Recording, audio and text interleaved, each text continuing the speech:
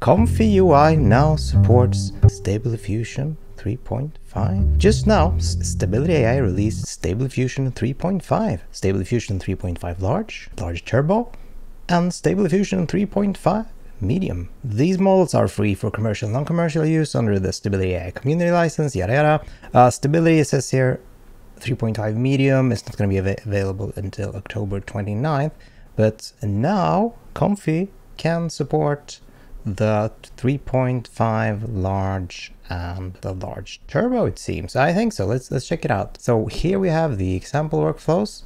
This link is broken. I just told the devs, so let's see if we can get that fixed. Update to the latest version of Comfy. Download the models checkpoints. Well, let's go do that. Oh, we need to accept this thingamajig. I agree to the license terms. Agree. Sweden. There we go. Research. There we go. All right. Okay. Stable Diffusion 3.5 large. Downloads last month. 6 files and versions. Let's go download. There we go. Let's just do the large. I'm gonna put them in models, checkpoints, and there we go. Now I haven't done anything on SD 3.5 yet, so this is brand new to me. We got some human anatomy here. We don't have any women lying in grass here. Do we have that on this? Oh, here we go. So here's a woman lying in grass, and it works. It works. That's cool. We gotta download these. So if you don't have them, get them. I already have them. Let's see if the link is fixed. There we go. So let's just do T2I FP16. Let's try this one. We're gonna make sure they update our Comfy. So I'm just gonna go in and do this. Git pull. All right, let's start this up. Where's the workflow? There it is. We don't even have the models downloaded yet. So let's have a look at the workflow here, right? So SD3 supports different text encoders. So it looks very similar to, let's see, it's a regular load checkpoint. Empty SD3 latent image. Yeah, it's a fairly simple workflow. We have a regular K sampler, we have a positive and a negative prompt. So yeah, should be no issue at all. We got a little error here, but that should be fine. So we're just gonna make sure, yes, we have all of these. Now we don't have the clip G. It should be the same for the SDXL base. So we're just gonna use that. If you don't have that, you can get it from the model manager, most likely from the links in the announcement. Clip name, we have that. We even have the one named SD3, but that should be the same one actually. So basically these aren't used right now. So all we're gonna wait for is this little file up here to finish downloading. And that should be in about 5 minutes, but I'm gonna speed this up so you don't have to sit here and wait. You can also just quickly check out what they're saying here about the model. So we are downloading the Stable Diffusion 3.5 large one, 8 billion parameters. So the SD 3.0 medium that we got, that was a 2B, I think. 2B is all you need. Yeah, and this is an 8B. So it says superior quality and prompt adherence, and the base model is the most powerful of the Stable Diffusion family. This model is ideal for professional use cases at 1 megapixel resolution. So that's about 1024 to 1024.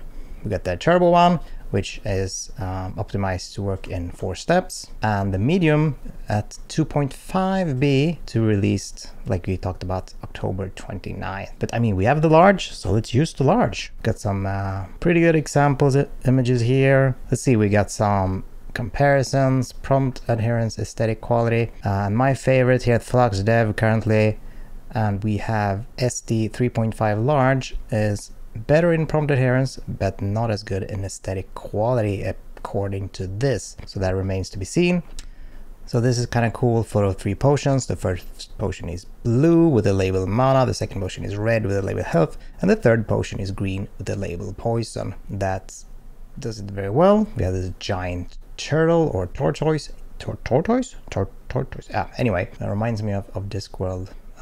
Looks kind of cool, and free for non-commercial use, free for commercial use, up to 1 million in annual revenue. So that's well, most of you watching, you are fine. Ownership of output, retain ownership of the media generated without restricted licensing implications. So while we continue waiting for the download there, let's check those. So if you have the new Comfy, which I actually have, so I should have used that one, I did not. You can simply import the workflow or drag them into the Comfy and it will auto download the models. So that's really cool.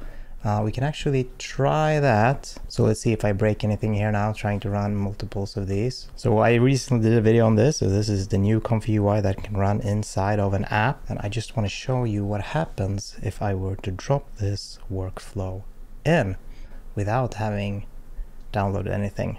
Well, I am downloading, but not for this installation, if that makes any sense. We even have some templates. But what I want to do is I'm going to drop this new one in here. It's not allowed. So I'm sure that's just a temporary thing, but it's supposed to look like this down. So clip G, save chances. You have a download here. And this is going to be the save for any models that you load into, well, that are required by the workflow. So that's really, really cool. But let's head back to our Comfy where we have actually downloaded the model. So in this one, we have SD 3.5 large. And if we queue this up, let's see what happens. We have a bottle with a rainbow galaxy inside it on top of a wooden table on a snowy mountain, top with the ocean and clouds in the background. Let's see if this works while I am recording. Sometimes it crashes when I'm recording, but well, we're just gonna have to see. It's kind of cool that we're actually getting 0-day support from the release. So they're actually releasing it at the same time.